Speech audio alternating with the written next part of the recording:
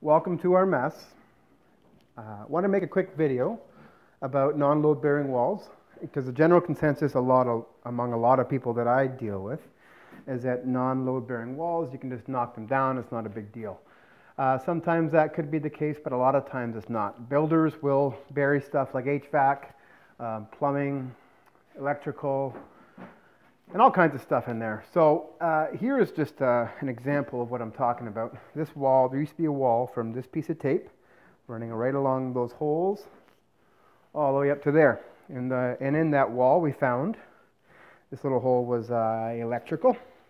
This bad boy was HVAC, which sent up cold air. It was a cold air return running up to the second floor. This little devil was a circuit for the fridge, a receptacle. This one here was hot and cold water going up to the second floor bathroom. And this beautiful thing was a 3-inch drain pipe that went all the way up to there and really threatened the design of our kitchen.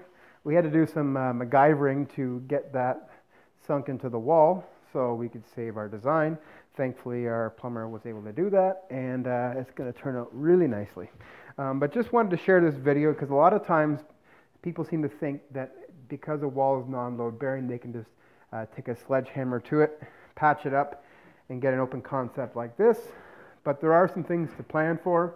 We need to budget for in case stuff happens.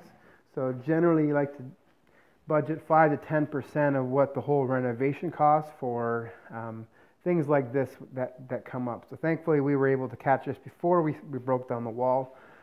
Priced it all out, so we factored it in and we kept it under budget, so that means there's some money left over that hopefully I'll get to spend on a flat screen TV somewhere in here, but we'll need to check with the wife on that first.